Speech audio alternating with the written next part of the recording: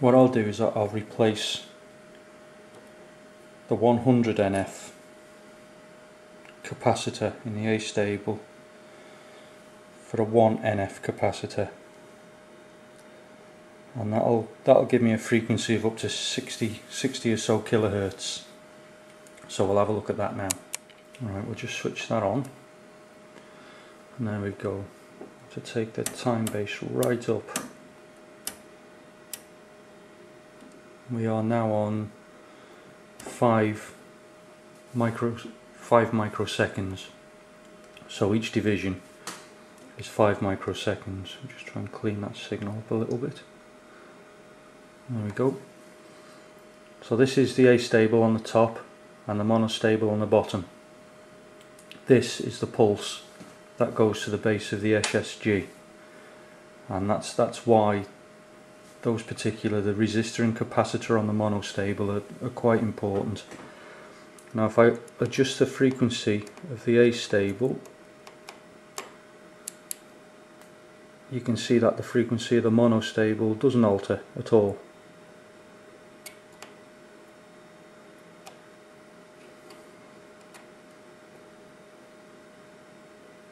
It's running in the, like I say, sort of 50 or 60 kilohertz. So we're getting a bit of curling on the A stable. But that's what it's all about. It's all about that pulse at the bottom. If I increase the base resistance again, the A stable resistance, you can see the width of that bottom pulse never changes, and the A stable sets the frequency at which the pulse occurs.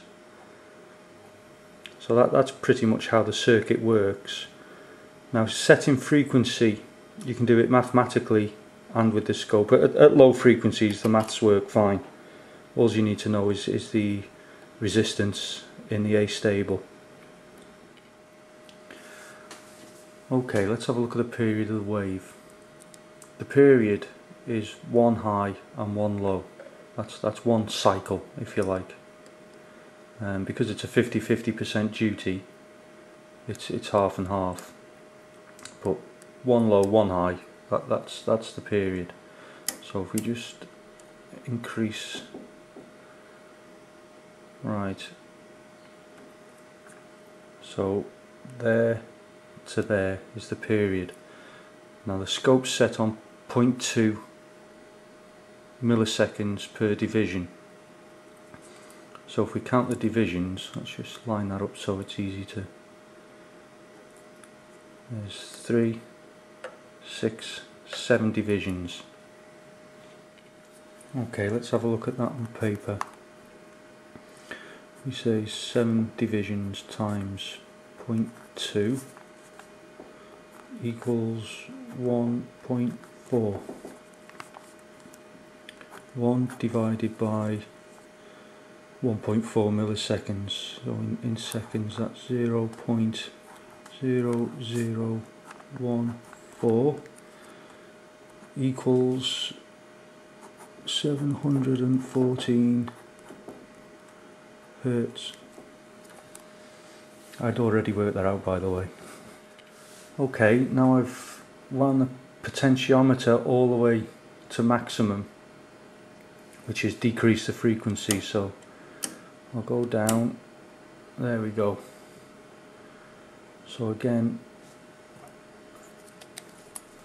there's the period, and because we're set on 5 milliseconds per division, we've got 1, 2, 3, 4, 5, 6.1 divisions.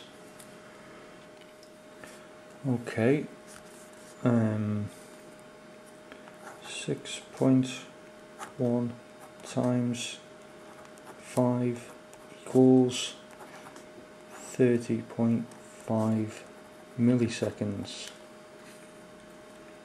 To get the frequency, we divide that by 1, 1 divided by, well, first we have to convert it to seconds, which is 0.0305 seconds, and that gives us an answer of 32.7 Hertz, which, if you check the document, this oscillator came quite close according to my multimeter. Okay, calculating frequency from component values isn't too hard with the astable timer. We need to know the time or period that the selected components would give us. So time equals 1.4 times resistance in ohms times capacitance in farads. Now our capacitor value is 0.1 microfarads, so C would equal 6 zeros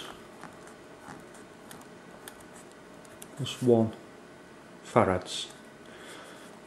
So 0.0000001. That's the capacitance in farads.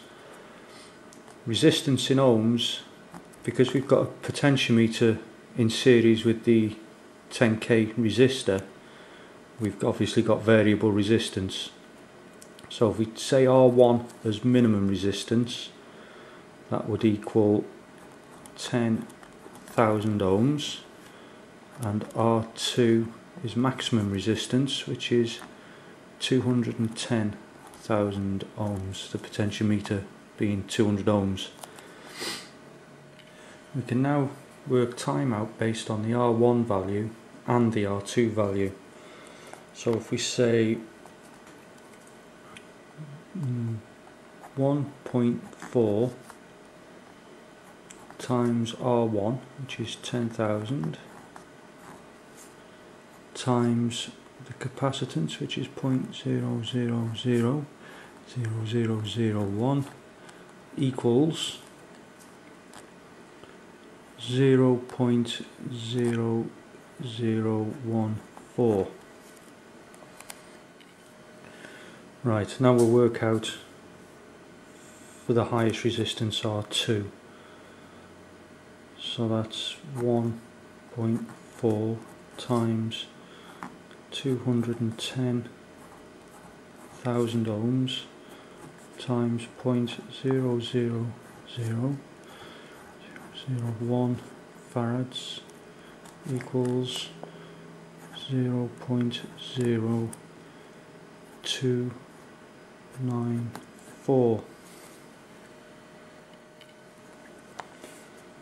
So time for R1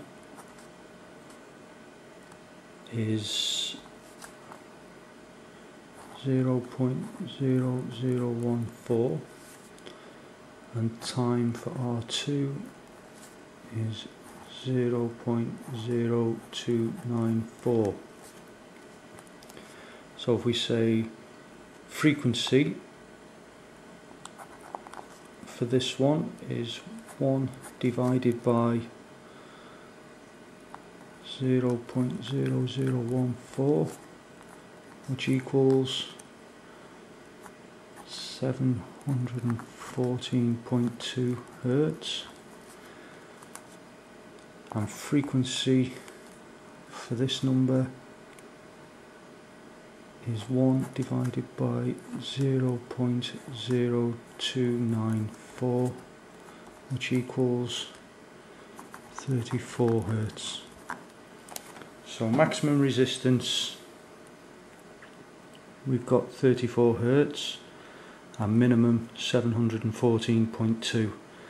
And if I remember rightly, when I measured the circuit for the documents, I think it was 32 Hertz and 713, so they're quite close.